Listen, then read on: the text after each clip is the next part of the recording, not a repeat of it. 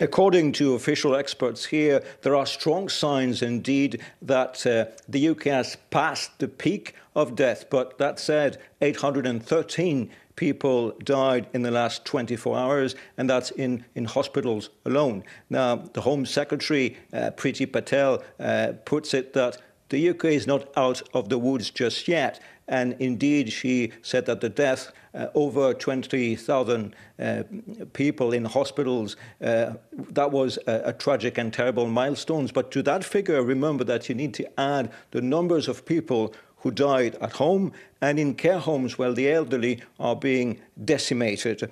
Now, last week, the government's own experts predicted that the UK would be one of the worst affected countries in Europe, perhaps with Italy the worst affected. And now, the fact that the UK was the last of the larger European countries to be hit by the virus after Italy, Spain, France, there are many questions now being asked of how seriously the government prepared for this.